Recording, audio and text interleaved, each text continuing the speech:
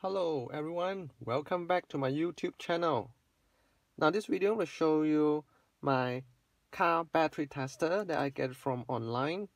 So what you can do is you actually open up the socket and then you just plug it in. All you need to do is you put it into on 12.5. When you start it up, it becomes 12.9.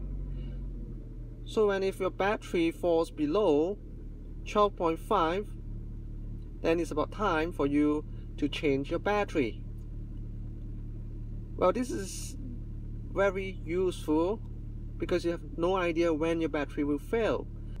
I would normally plug it in once a while.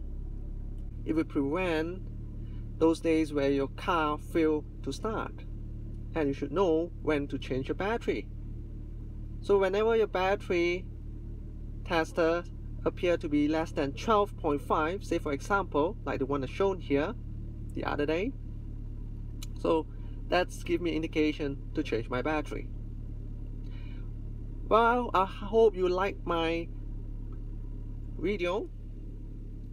Subscribe to my channel, and I appreciate the thumbs up. Stay tuned to my next video.